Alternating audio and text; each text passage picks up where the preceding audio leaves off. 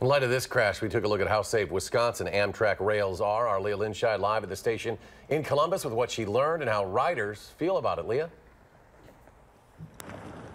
Yeah, an Amtrak from Chicago is actually just about to leave here at the Columbus station. A lot of folks on this train have been on the train all day. That's where they heard news about this derailment. Kind of a scary place to hear about a fatal crash and wonder if your rail is safe.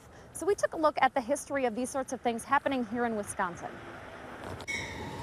The holiday season means a heavier load for Amtrak trains across the country, including Ashley Halassi and her kids in Wisconsin visiting family this week. We travel a lot on the train. We've never had any problems or anything. Her kids love the train, and she's always loved the experience. And it's nice to be able to travel different places and get the kids to know different places. Even after hearing of a fatal derailment in Washington state, killing 6 and injuring dozens. So and we've gone from South Dakota and North Dakota to here into Chicago, and we've never had anything happen. Oh my gosh, them poor people.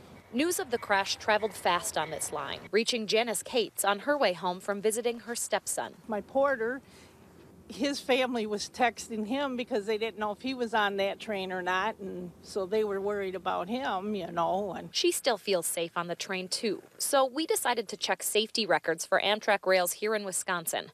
After digging through Federal Railroad Administration data and National Transportation Safety Board records, we found one major derailment back in 1986 in Fall River.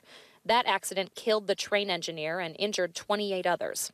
We counted 6 crashes in the state over the past decade, resulting in 3 deaths and 3 injuries. 4 of those 6 happened in the last 3 years. Every crash resulting in a death involved a highway railroad crossing. you can get in accidents in your car. I mean, accidents are accidents. They happen anywhere. News of this crash and others closer to home won't keep these folks off the rails, though. As long as the train we take doesn't have many accidents or problems, I'm pretty comfortable with it. Now, we called a regional spokesperson for Amtrak who did not return our calls today. We also talked to the state railroad commissioner who referred us to the Department of Transportation, who also did not return our requests for comment. All right, we'll wait and see if we can get those comments. Leah Linscheid reporting live in Columbus tonight. Leah, thank you very much.